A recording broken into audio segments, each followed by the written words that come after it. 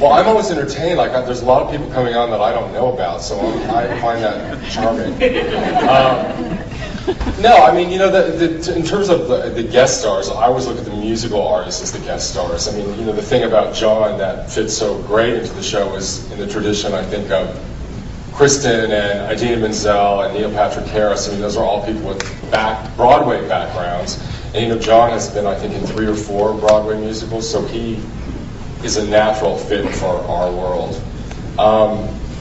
So in terms of, you know, I think a lot of people this season also, because of the back half of the season, thought the next season would be sort of bigger and brighter and more numbers, but actually, you know, Brad and Ian and I are sort of doing a different approach, which is because we had this tour and we saw how people just went nuts when the kids came out, and we really feel a responsibility to write to the characters we have and sort of give them more moments to shine and sort of break it out for everybody. So I think the second season will be very rewarding because I think it's going to be more intimate, actually, and I'm excited about that. And then, you know, we're doing a Britney Spears episode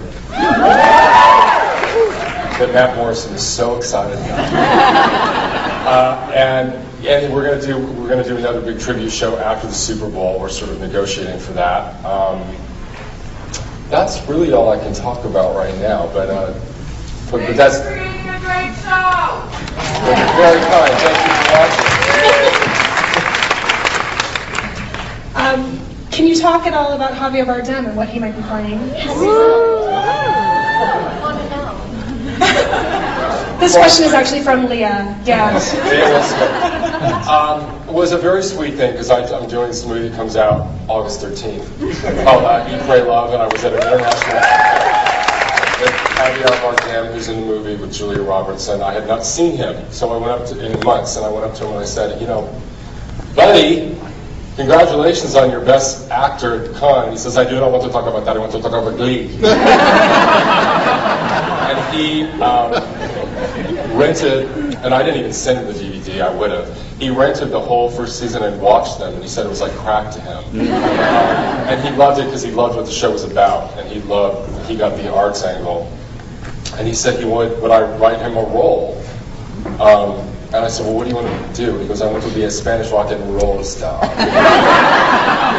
So, I mean, if we don't know how we're going to do it, Ian is very excited. Oh, my God. So we're the greatest actor.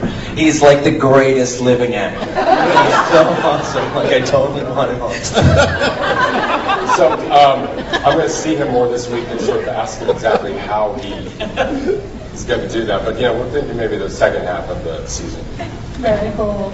Another thing in the season finale that the fans were very excited about, a little couple people have been waiting for, Finn, Rachel.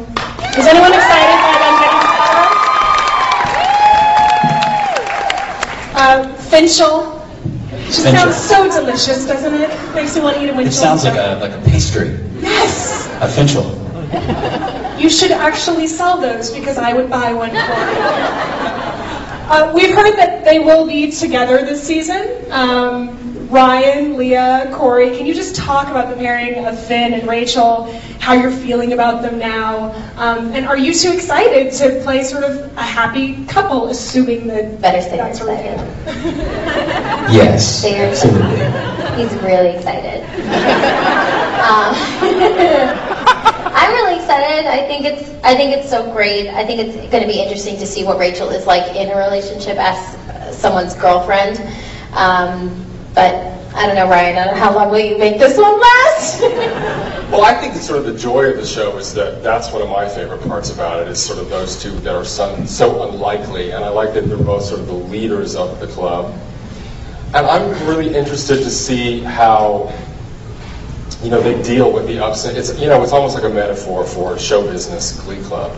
But I'm sort of interested, like, how does a couple like that, when they lose, do they fight about it? Does that bring them closer? Does that make them hate each other? Does it like make them love each other? I'm interested in that idea of a couple withstanding a lot of things over the course of the season, and I do think that people really like Leah and Corey together, and I'm just really interested. I mean, I don't know, Brad and Ian jump right in. I'm interested in that idea. I mean, I think everybody loves Rachel, and I think she's young, and she's always pursued things. She's someone who, she says it herself, wants things so badly. Well, what happens when someone who wants things so badly gets things? And how do they handle that? And what kind of growing up do they have to do in order to have something as opposed to want something? I think she's really good at pursuing. And so I'm very interested in sort of that part of it, and also in just sort of Finn having someone he's in a relationship with who's so uniquely challenging. That's what you're hoping to put on your gravestone, your tombstone, right? Uniquely challenging. Brad, you once said that you thought they were the core couple of the show. Do you still stand by that? I think so. I think so. It's because it's the mix of those two worlds, and that's what we were always trying to do, is sort of, what's happening, in the outside world, and the people throwing slush, the people getting slushy, and what happens when those two worlds fall in love, as opposed to just fight each other. So I think we have to keep pushing that relationship and exploring it, because they're a great metaphor, and also these two actors are so good, we can sort of have them do just about anything, and they're